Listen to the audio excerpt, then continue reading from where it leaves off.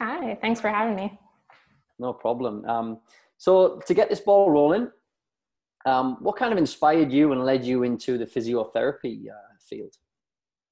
Well, what started it all off was I grew up playing sports. I was super active, and when I was young, had a few knee issues kind of thing going through, and my parents actually sent me to physio. And I ended up working with this physio who, she helped me get back to my sports. So at the time I was playing volleyball and running a lot, and helped me get back to my sports. But on top of it is I was super inspired by like her approach, how she kind of explained things to me, and her passion that she brought to it. So I was about 15 at the time. And then I actually ended up volunteering with her for a couple years. And yeah, quite a few years later, now I'm a physio. So kept rolling with it. That's great. What was that like, volunteering at such an early age in such a kind of a hands-on but also cerebral landscape? Honestly, I was super shy when I was young, so it actually pushed me out of my comfort zone. So I had to interact a lot with patients who are coming in and everything like that, because I'm not just going to come in and clean up the room or do things like that and ignore them. But I also got to learn a lot about various injuries, various sports, and it was really nice to kind of interact with people who are super passionate about what they wanted to get back to and kind of their various sports or activities. So it was really fun to kind of vibe with people in that sense. That's great.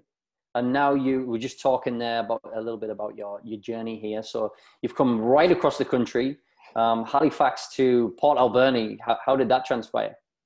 Well, my parents were military, so I've moved around a fair bit. I mainly grew up in Ontario, so that's where I was kind of born and raised for the most part.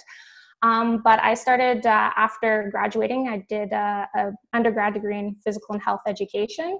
And then I went to work as an exercise physiologist for the military for a few years. And I started in Ontario and was super fortunate enough to land a job in Comox, BC. So moved across the country and kept rolling with things here. Eventually transferred into working in some cardiac rehab for the regional district up in Campbell River area. And then continued on to do my master's. And now I'm in Port Alberni, Ucluelet, Tofino area working as a physio. So Not a bad area to be in. No, definitely a slice of paradise. Yeah, it's great. I mean, we could go down so many rabbit holes being in Tofino, being with the armed forces. Let's kind of park them items for now, and let's kind of delve into hopefully what people want to talk about on this webinar, and things like injury prevention and workout content. So in these challenging times over the last month or so, let's talk about injury prevention. Why should we be bothered about injury prevention at home? What are the dangers? So I'm going to actually share my screen with you here. Perfect. Yep. So that way you guys can see what's going on. There we go. All right. Everybody can see it okay? Yep. Perfect. Perfect. All right. So coming through to chat a little bit about kind of some of the dangers that pose of kind of injury prevention and whatnot is oftentimes there's a big aspect of things, and it is we do a little bit too much too soon. We change our routine a little bit too quickly. And then there's a few other factors that can kind of contribute into injuries, such as inadequate rest, sleep, increased stress levels, depression, and poor nutrition. So there's lots of different factors that can come into play. But the biggest portion of dangers a lot of the times happens to be a little bit of overtraining, burnout, and eventually leading into some injuries. Okay. Mm-hmm. So why is that kind of worthwhile discussing as we go through it? The big thing that I like to kind of go through is like get a little bit of an idea as to what the injuries are that we kind of are presented with. So oftentimes a big portion of it is we do too much too soon. So we have too much load, too much speed, too much mileage, or there's an acute change in what we're doing. So we change our terrain, we change our mechanics a little bit too quickly. And right now in a time where we're not necessarily training in our comfort zone in our natural environment, whether it's on the field, in the gym, in the pool, wherever it may be. So there's a lot of changes that can occur, and that can kind of put us a little bit more at risk of some injuries. Other factors that can contribute into this is decreased amounts of rest, decreased sleep patterns, depression, stress, anxiety, and also poor nutrition. So what we have here, you can see a little bit of this continuum, and I like to explain this to people so you have a good idea as to kind of how injuries happen, and a good way of kind of understanding the mechanics behind it. So you see here we have this lovely green line, and it's the minimum load that you need to create adaptation. So if you want to get stronger, faster, jump higher, whatever it is, you need to train above that level. Now, below that level is our rest area. So if we always stay in that zone, no changes occur, kind of thing like that. So we just plateau, no changes happen. But this little red line here is our max adaptation. So kind of what our body is capable of putting up with. And if we push beyond our threshold by doing a little bit too much too soon, increased stress, whatever it may be, that can lead to pain and ultimately injuries. So the goal is we want to find a way to train within this zone here. So our, between our minimum and maximum zone, and find ways to kind of push that ceiling so that our 100%, our max adaptation, tends to improve. Great, awesome graphic. How do we create a baseline for ourselves, and then how do we create benchmarks? So a great way to create a bit of a baseline for yourself, one is through your coaches, through your trainers, through everything like that, is having a good foundation. So whatever sport you take part in, is you want a good cardiovascular foundation, you want a good strength foundation, you just have your general base coming through with it. And that can come through natural training, through the programs that they provide you in preseason, off-season, everything like that. And ways that you can provide benchmarks for yourself is throughout your training or throughout your season is to have points and times where you actually check in. So check in to see what your speed is, check in to see what your jump height is, check in to see what your maximal strength is. And this can definitely vary depending on the sport you partake in and also your trainers that lead you throughout the day. Yeah, in this day and age, it's the best time to be your own management. I'm sure you agree. I mean, the apps that are out there, everybody's got a phone or a device as well that they can time themselves on. So it's a great time to kind of manage that and create your own data. Would you agree? Oh, for sure.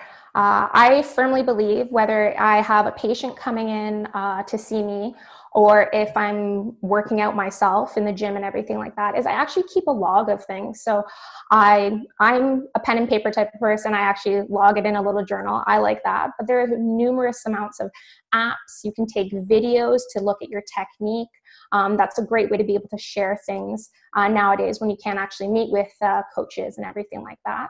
But there's numerous options to actually be able to see where you've started and see where you're going. Great. And going back to, too much too early. You must hear a lot of that right now, anecdotally. I've got pain, I've got aches. How do you know whether you just should be training through that to reach them kind of thresholds, or how do you not scale it back? So one thing I try to kind of encourage to people is if you're getting pain and it's acute, so it's a new type of pain, that's often a point in time of a little bit of a signal to the body telling you, you know what, maybe this is a moment where I need to scale it back. And that doesn't mean stop altogether, but that definitely means taking a look at your programming, taking a look at what you're doing and trying to evaluate what is the kind of factor that's pushing me over the edge and causing this pain. However, if it's kind of a chronic injury, so it's been something that's been around for a couple months at this point in time, and it's just something that you've been dealing with, that's a point in time where you can actually start to play around with it a little bit more, and you could push into a little bit more pain. But it's as long as you're making sure that you're modifying things and you're making sure that you understand why the pain is there and the reasons why you're pushing through. So you're not pushing through just to do it. You're pushing through to make sure that that tissue, whatever the area that is injured, is getting stronger.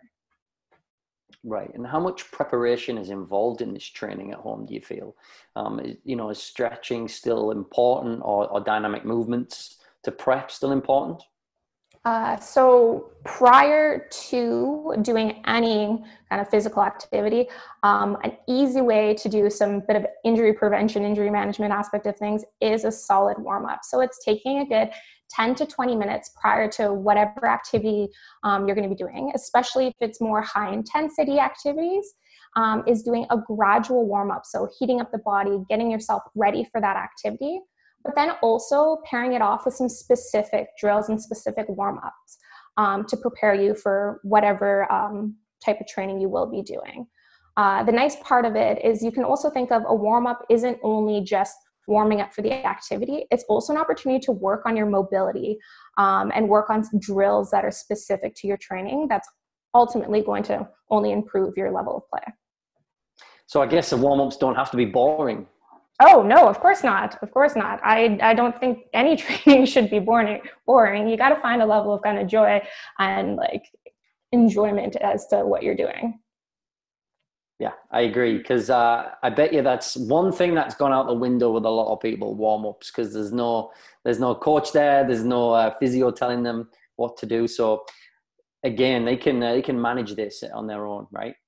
Oh yeah, for sure. And you can just think back on if you're not too sure, if you don't have a set warm up in place based off of the programming that your coach or your trainer has given you, you can think back on what do I do before I go into competition kind of thing.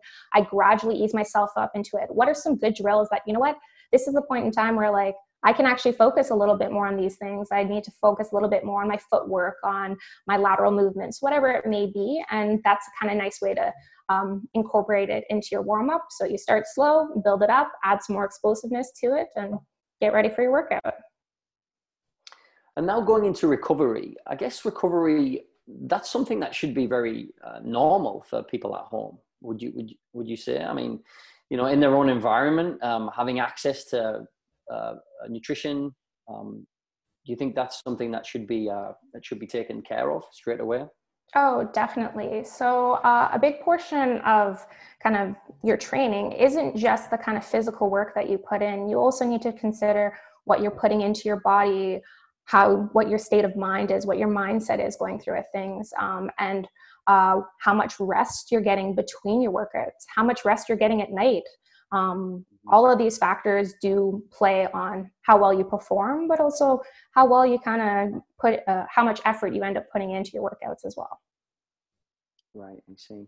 Mm-hmm. Okay, so sorry, were you going to say something? Oh, I was just going to say, and it's a bit of a tough time right now because like everybody's at home and everything like that. And now your gym, your home, your place you sleep, eat, everything has kind of been compacted into one location.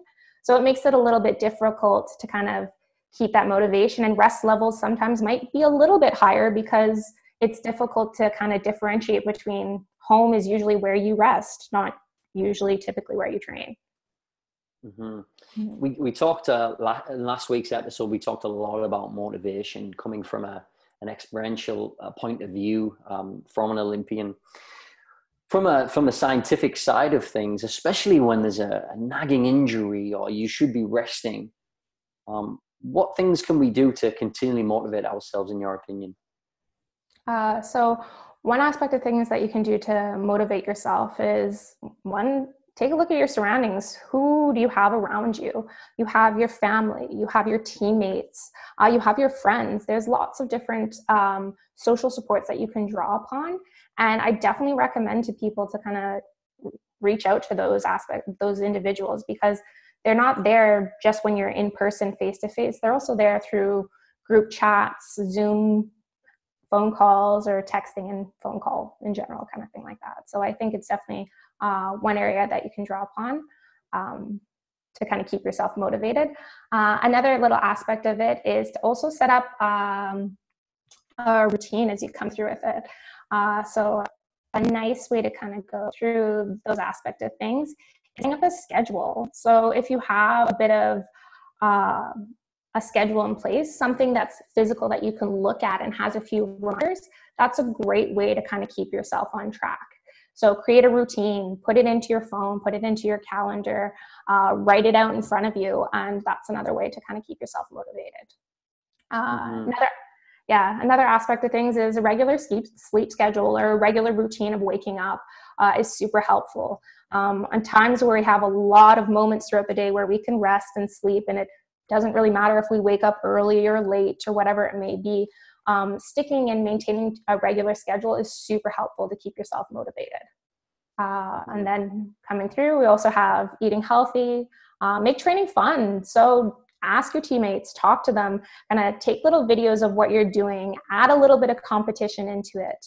And also a nice way of thinking about it is take a moment to think about, why do you love this sport? Why do you love competing? Why do you love practices? And really kind of see what aspects of that can I bring into my training at home? Is it the fact that I get to do a little competition with friends? Is it the fact that I get to kind of engage with them? Is it the fact that I get to push myself? How can you incorporate those aspects of things into your training at home? Yeah, that's great information. One thing we spoke about with our mental performance consultant, Jeff Hackett, was, and I want to link this into your imagery and visualization point. I think it's so important because we've all had goals before the pandemic hit, whether it's, I'm aiming for pre-season, or whether it's I'm in post-competition and I'm in a different training mode. So again, resetting them goals and then using the network around you and the social support around you to be held accountable with them goals as well. So have you had any experience with that, or have any of your clients had to reset their goals during this pandemic? Yeah, they've definitely had to kind of take a bit of a step back and realize that, like, wow, so I know somebody who's been training for a marathon. They qualified for Boston Marathon, which is amazing, right? That's awesome. You work super hard to be able to get there and be able to kind of achieve that goal. And now you got to take a step back kind of thing. And you can't actually do that aspect of things. So how do you modify things? How do you kind of readjust your planning as you go through with it? So a nice way to think about things is that, you know what, maybe I can't achieve goal A that I had right now because of the pandemic, but what can I control? What can I focus on right now? And can I stick to that? This is a time where sometimes, or I guess in life, often we don't have a moment to take a step back and be like, okay, what haven't I been able to focus on for the past little bit of time? Because this was the big thing that I had to get to. So now is an opportunity to take some time and be like, okay, maybe I'm going to focus on this goal for right now, and I'm going to get back to the other goal when it's appropriate and when we're allowed to. Yeah, and surely that flexibility and that improvisation is going to help you in the long run, because we all know that can be the difference in performance. Oh, for sure. Okay, would you like to delve into some of the content now based on what we're doing at home? Yeah, for sure. So shall we, I guess we can start off with a little bit of the plyometric training aspect of things. Sounds good. All right. Do you want to maybe just give a little brief summary on what plyometric is and probably the benefits? Yeah, for sure. So plyometric training, for one, it is high intensity training that involves increased amount of load. So it can be upper extremity or lower extremity. And there's a bit of a difference between plyometrics and high intensity training. So plyometrics often involve more load, such as jumping, and more ballistic movements. And high intensity training can still be intense, but it might not necessarily involve the same amount of jumping or intensity or load that you're putting into things.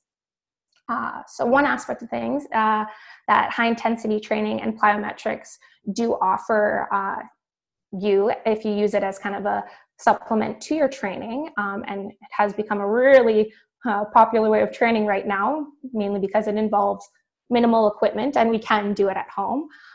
There's a positive transfer to sport. So it actually positively correlates between jumping sports, throwing sports, water sports, running.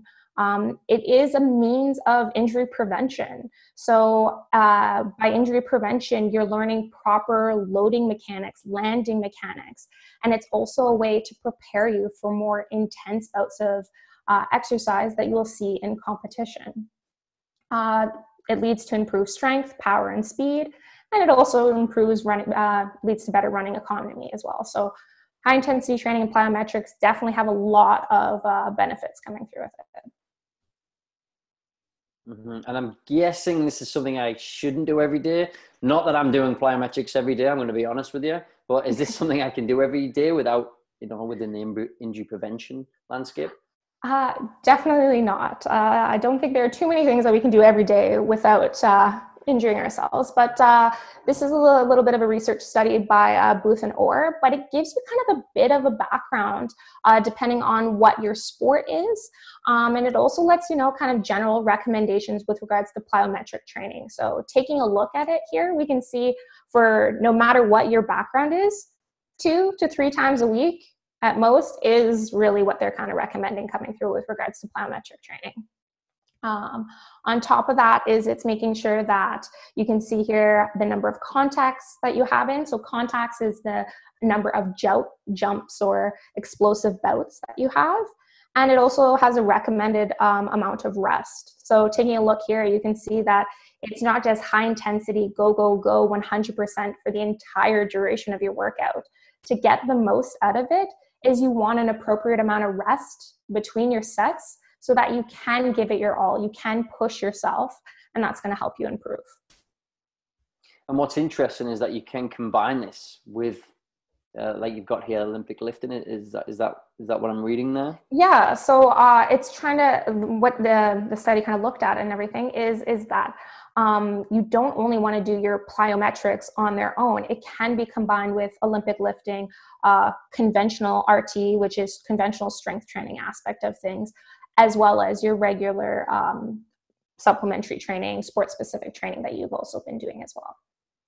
So it also dispels a myth of, double loading and kind of burnout.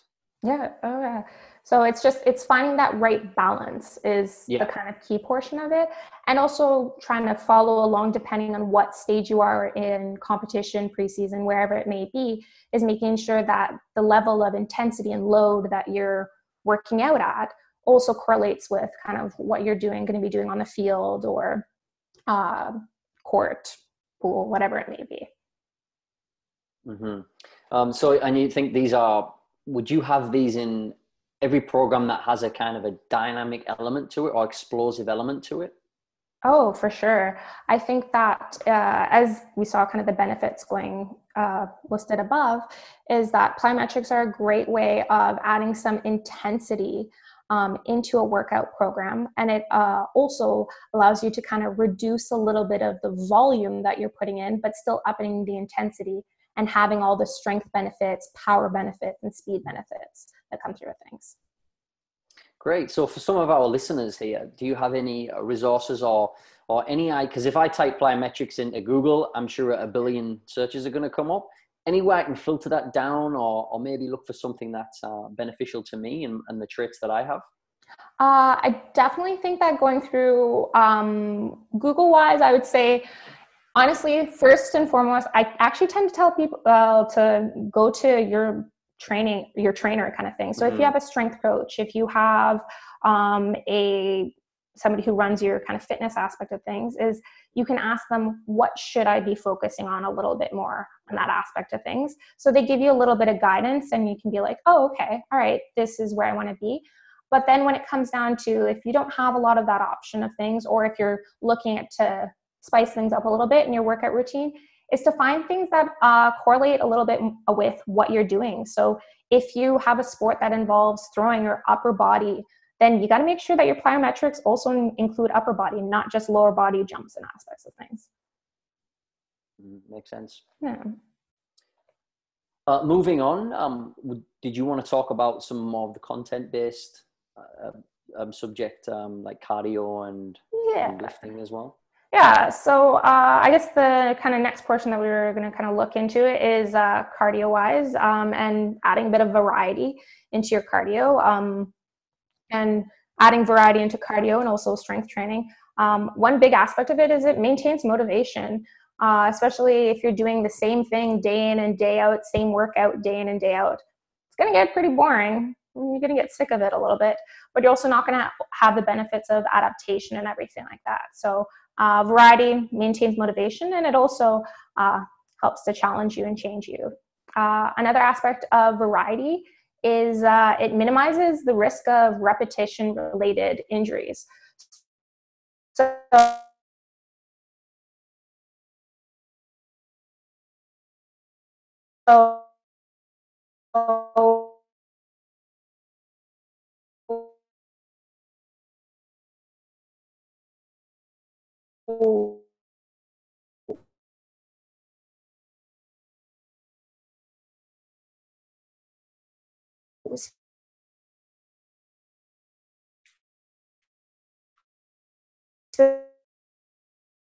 specific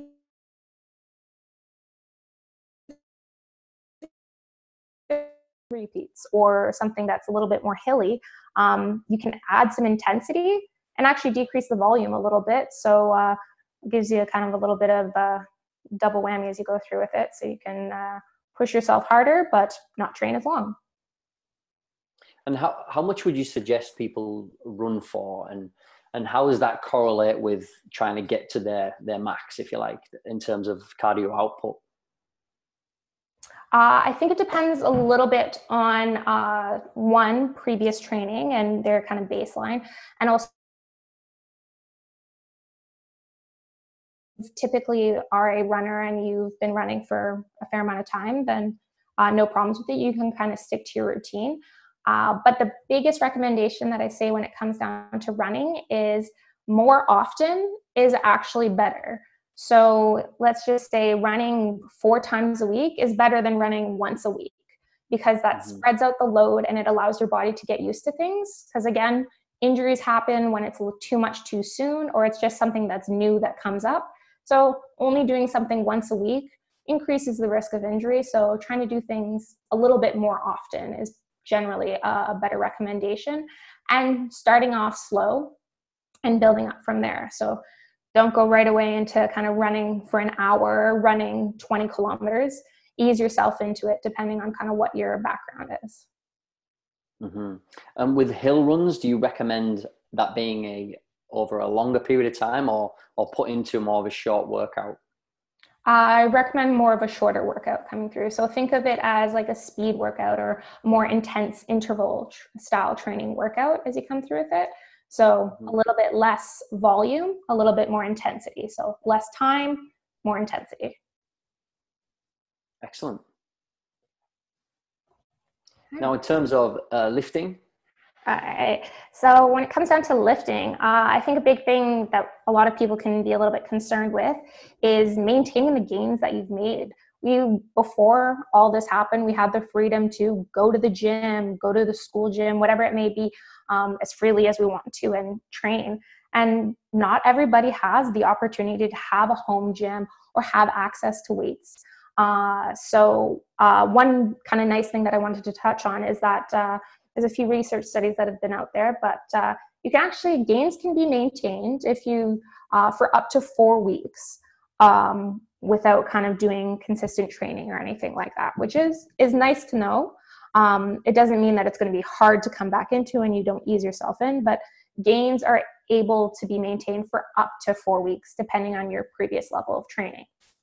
But even if you don't have access to weights or your regular routine that you did before, nice thing to consider is that you can actually maintain the gains that you've made with as little as 1 day a week of resistance training. So if you can find time to kind of throw together, whether it's filling a backpack full of something or finding some rocks around, whatever it may be, getting a little bit creative, if you can kind of work at incorporating resistance training or even plyometric training, high intensity training, you can actually allow yourself to kind of maintain those gains that you've had prior to the whole shutdown and closure of things. Yeah, and when lifting, rule of thumb, if you want to do if you're doing a lighter weight, so you haven't got your home gym, and you are getting a little bit creative, picking up rocks or logs or whatever's in and around your environment. If you've got lighter weights, but you're trying to reach them gains again, is it more repetitions?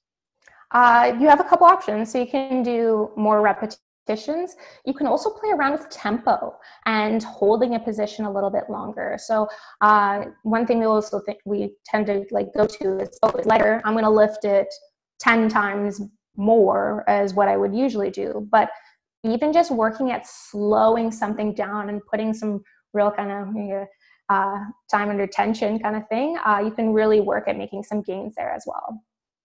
And how can resistance bands help?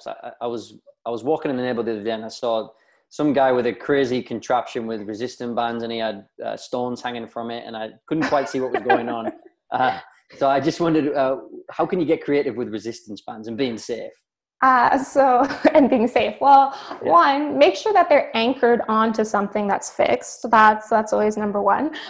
But if you're using it in that aspect, but resistance bands are a great way. They're cheap. They are portable. You can kind of bring them anywhere, and you can actually be pretty creative with them. So if you have an exercise that you typically do with weights, you're more than welcome to try it out with a resistance band. And what is nice is it adds tension as you're on your way up, on your way back down through the movement. So it's a great way, although weights, you always have the weight no matter what weight you're doing it. But the resistance bands allow you to kind of play around with things and maybe challenge yourself in ways that you don't typically do with just free weights, dumbbells, barbells, whatever it may be. Yeah, and I feel like they must increase a little bit of mobility as well. That when I've tried them, you just feel that little bit more flexible. Is that something that's in there? Not necessarily. Maybe. A nice portion of the bands, as I do find, or I guess a band, is you can work through like a full range of motion, and you may be able to go a little bit further into your range. So that must be it.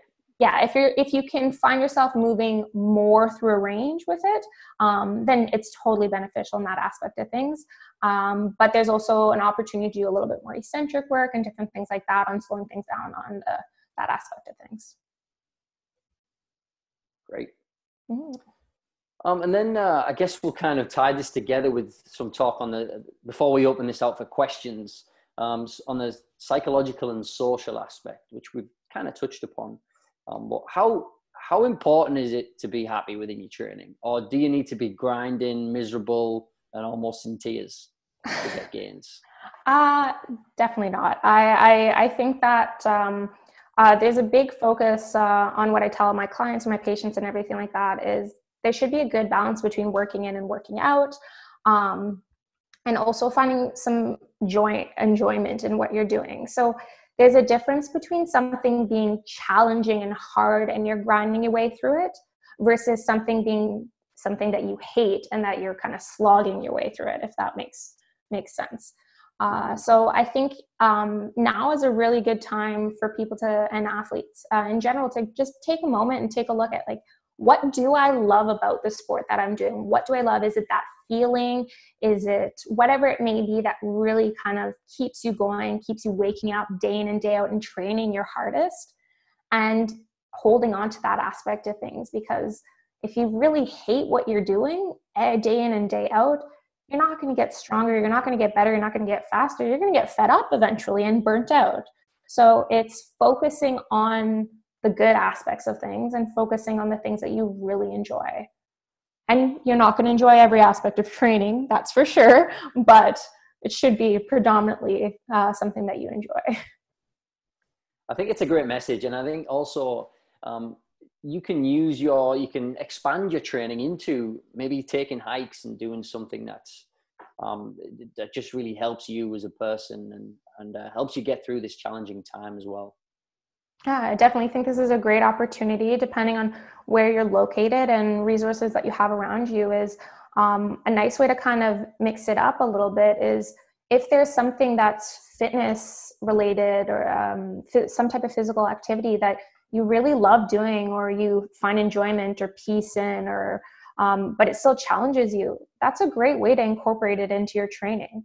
You don't only have to go for a run and do hill repeats or anything like that. Going for an awesome hike kind of thing like that is going to help you improve your cardio. It's going to help you maintain things. And it's also going to help, if you enjoy doing it, it's going to help keep you in a good frame of mind. Mm-hmm. Okay. I think we'll open this out to questions now. If you would like to, if you'd like to turn on your camera and your mic and ask questions, that's great. We welcome you to do that. Or if you just want to shoot us a message, then you're welcome to do that as well. So please feel free to ask any questions. I'll quickly check my chat box. I don't know if Jeff's still on the call. Jeff, are you still here? Yep, I am.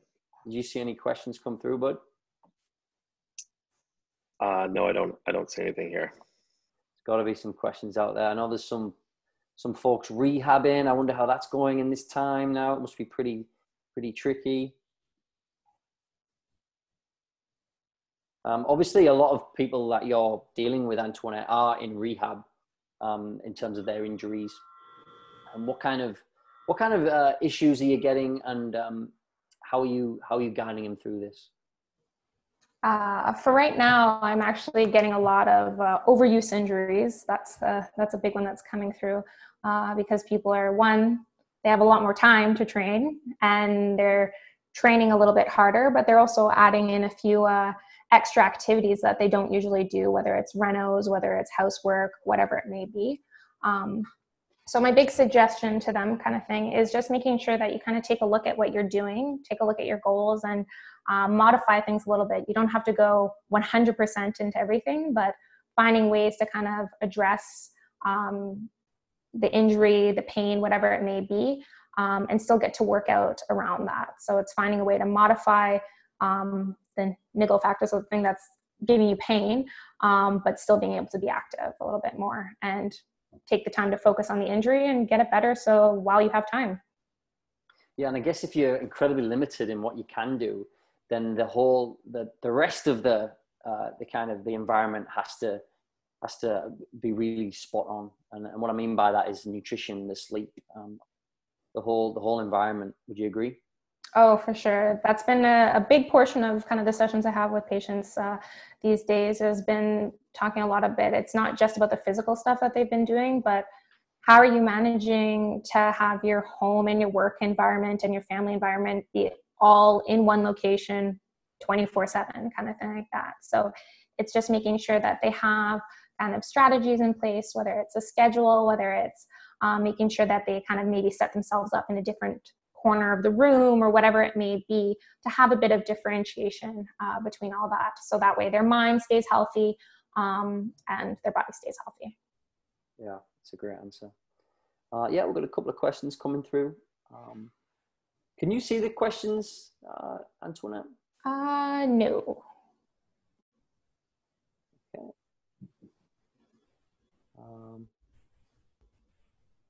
So Darren's a more experienced soccer player. And a coach. Oh, there we go. I can see the question now. Oh, you can see the question. Awesome. Yeah. I won't tell him your age, Darren.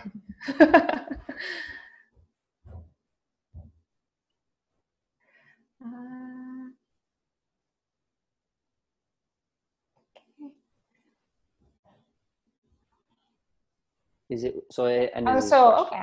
Yeah. So is it wrong to have no interest in weightlifting? He's done most cardio throughout his life, training in soccer. So maybe you can shed some light on that, Antoinette. Yeah. So it's okay to have no interest in weightlifting. So Darren, specifically, do you mean like lifting weights, or are you opposed to kind of like body weight training or anything like that?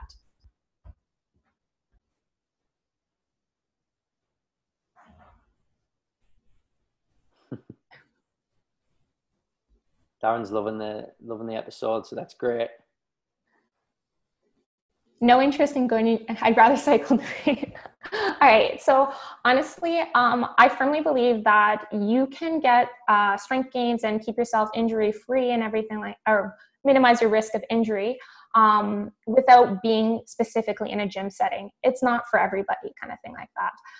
But it's just making sure that to keep yourself active and moving, so keeping yourself playing soccer, mountain biking, and everything like that, to keep you going at that is if you can find a way to do a little bit of strength and a little bit of mobility, whether it's at home, whether it's outside in your backyard, kind of thing like that, whether it's putting a little bit more hill work into your mountain biking, kind of thing like that.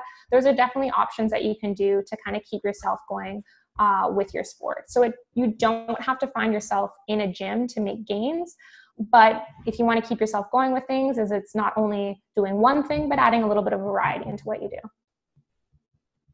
Yeah, and that's a good segue for Olivia's question. She said, how often should we be doing cardio and weights without overdoing it? And I do know Olivia, so maybe I'm guessing she means like, should it be done together, and how many times through the week? Like, she doesn't want to be burning out. Fair enough. Hope that's right. Oh. When it comes down to how often you should be training, I often try to kind of have you focus on what your coach's plan that has given you, kind of thing like that. So usually there's a bit of recommendation on how often you should, but in general, depending on level of kind of whether it's more advanced level, intermediate level of play, depending on where you are, minimum, I'd say 2 to 3 strength sessions a week, kind of thing like that. That's at the lower end. Definitely more is okay, but definitely I wouldn't say going every day. So I'd say 2 to 3 to 5 to 6 at the upper echelon of things. And then when it comes down to cardio, you can go anywhere from 4 days a week to kind of 6 days a week, but it's just finding days where you have a bit of rest and recovery when it comes down to it.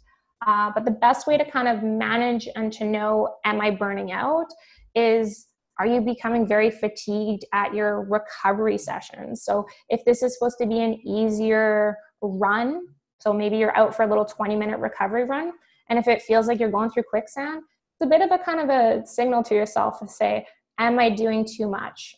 Should I kind of take a look at the bigger plan? Or should I allow a little bit more rest in between my sessions? So should I do a heavier or a longer cardio day on a Sunday and give myself a rest day on a Monday, and then go back into my strength training on Tuesday, kind of thing like that? Yeah, and then everything changes with sport-specific requirements, and then obviously the periodized time within the year as well. So, for instance, from my point of view as a soccer coach, within the soccer team environment, we are kind of pre-season, if you like. So, our object is to get that cardio base and have a strength program as well, more so for the injury prevention. Nice. So, when you say ask your coach, I think that's great advice. However, I think that's probably a bit diverse, because we have some coaches that volunteer, put in a lot of hours, but maybe lean on people like yourself, Antoinette, to give that advice. So ask your coach, I think, is a great message, but also utilize whatever the tools are at your disposal, whether it is a local physio or professional, or if you're going to look online, make sure it's credible resources, right? Yeah, and I always tell people the one nice thing that has come from all of this is that I've actually opened up a little bit more of phone consults. So not just myself, there's numerous physios around the island and the area, kind of thing like that. So it's an opportunity to kind of realize that, like, oh, there is an opportunity, and personal trainers and strength coaches, a lot has become an online platform thing. So if you're sitting there and you're really like at a moment, you're like, I don't know how to organize this, I don't really know where I'm at with things, reach out to the professionals in your area, kind of thing. Google who's around you. Say, I'm a soccer player looking for a physio, kind of thing. Pair the two together, and you got to try to find somebody who aligns with your interests, your motivation, and you can always pick their brain, kind of thing like that. And if they don't have the answer, they're usually pretty good, pretty nice, and they'll direct you towards somebody who can help you out. Great. Any more questions, folks?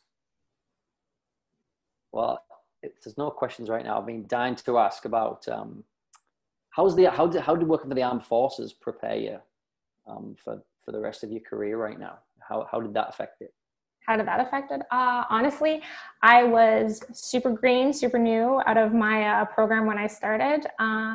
but I got to work with a variety of individuals who I never thought I would provide exercise programs and rehabilitation programs for.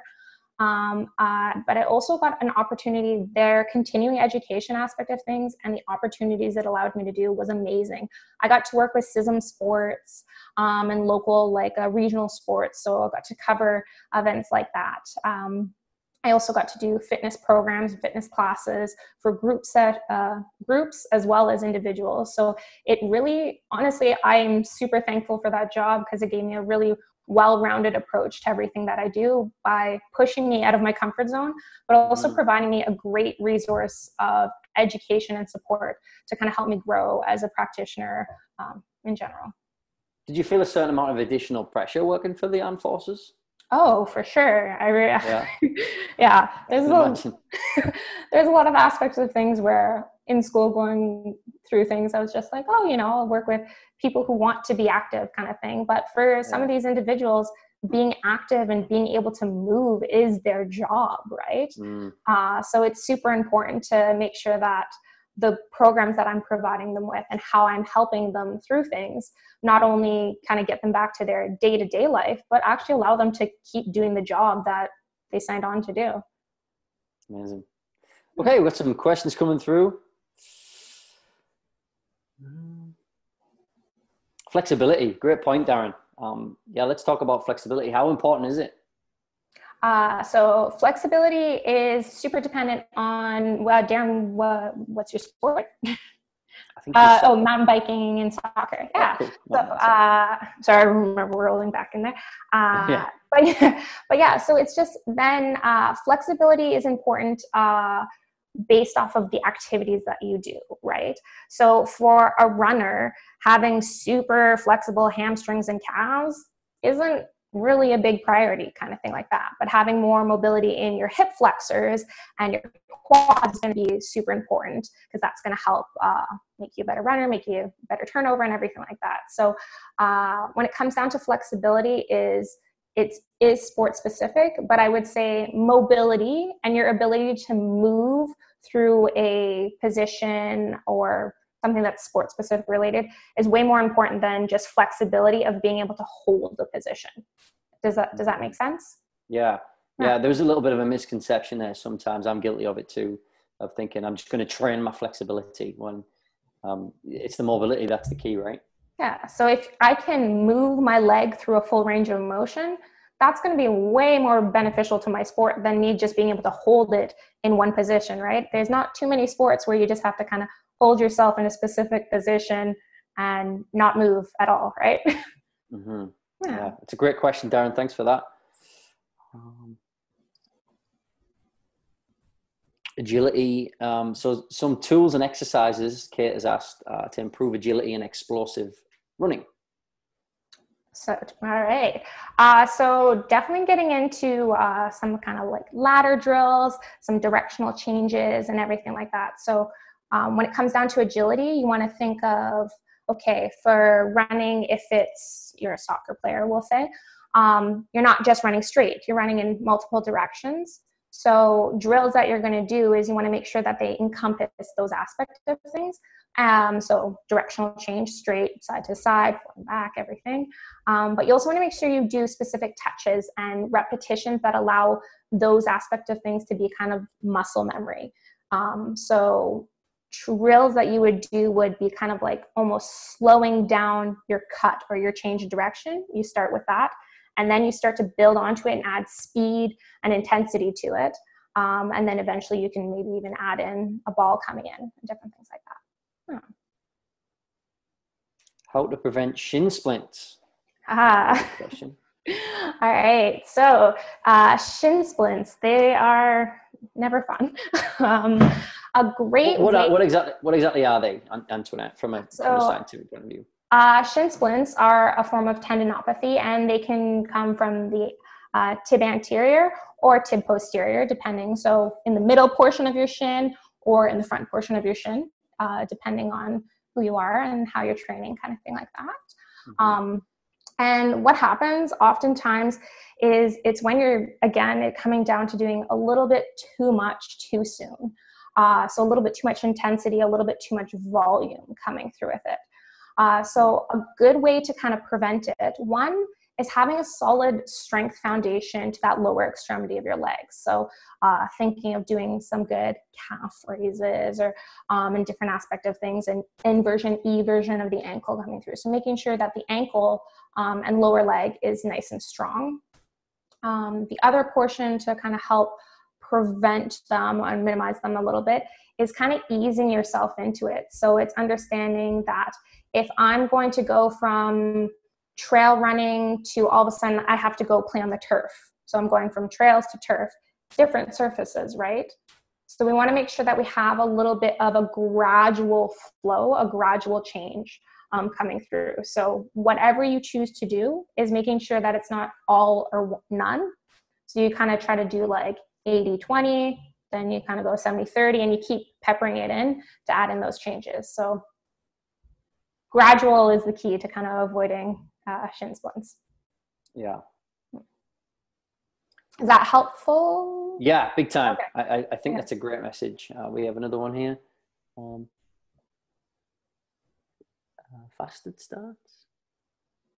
I heard a fellow Strava cyclist speak of this. Fasted starts? Is that what I'm saying? Oh, like fasting is in not eating prior to? No, he goes for 4 hours and said the first 40 minutes he does not eat. Yeah. I go for rides in the morning before I can eat. Can you speak to fasted starts? I haven't looked in too much into fasted starts, but I do know that kind of with regards to training for like longer distance running and different things like that, there's definitely a recommendation of having a bit of kind of intake prior to and throughout, especially if you're doing a 4-hour training bout. Was that what it was? Mm-hmm. So this is intermittent fasting. Is that the same thing? I'm guessing. I think Antoinette, so. Yeah, you think? Yeah, Is that I think intermittent fasting, Darren? Yes. Okay. Sorry, you were saying the long distance runners? But coming into it is there is to kind of get you going prior to is having a little bit of kind of higher glycemic index, so something that's a little bit more carby to get you going, to get started, helps to kind of throughout the duration of your training session, and also helps keep the intensity up and everything like that. I can't really speak to fasted starts. I don't know too much about it, but I do know that kind of general recommendation that I do have for people is that they do ingest a bit of kind of carbohydrates prior to the event, and depending on the duration of the event. So if it's over an hour of cardiovascular, is you're starting to ingest some carbohydrates throughout and electrolytes and whatnot to kind of maintain your level of intensity and to kind of keep the performance from dwindling as you go throughout the event. Okay, hopefully that answers that, Darren. Any more questions, folks? So as we were just chatting beforehand, Antoinette, now we're seeing some restrictions being lifted. How does it look for your landscape in your industry right now? What's going to happen, do you feel, over the next few weeks? So there's some changes coming in the next couple weeks. So 2 weeks time, we're set to be back in clinic. So we're going to start to see patients in person again. Obviously dependent on if the individual is comfortable, but it's going to involve masks. It's going to involve a lot of hand washing and different protocols. It's also going to look a little bit different when it comes down to my gym setting, which is a huge component of what I do day to day, kind of thing like that. So it's not going to go right back to kind of how it was before. It is still going to look a little bit different. So it's going to be a lot of kind of like room-based things and general things of kind of trying to minimize the spread of infection or anything like that by touching numerous items in the gym space. We're still waiting for our full guidelines from our governing body, so the College of Physiotherapists. That's set to come out next week, so we'll have set protocols to go forward and how things are going to look. Okay, well, wish you all the best with that. Yeah, and hope you guys stay safe doing it. I hope you guys stay safe as well, and thanks a lot for having me. No, that was amazing. If there's no more questions, we'll wrap this up. With Pacific Sport, we're constantly trying to evolve how we put education out there. If you have any ideas or feedback, please, you can email us at klindo@pacificsport.com, or all our details are on pacificsportvi.com as well. And we're at PacificSportVI on social media. So that's Facebook and Instagram, I believe. Not my forte, but I think we're out there. I'm working on some new episodes coming up. I am trying to get a nutritionist and dietitian on. We've also got a UFC athlete we're going to be talking to in the next couple of weeks, and how that environment is really affecting their lives.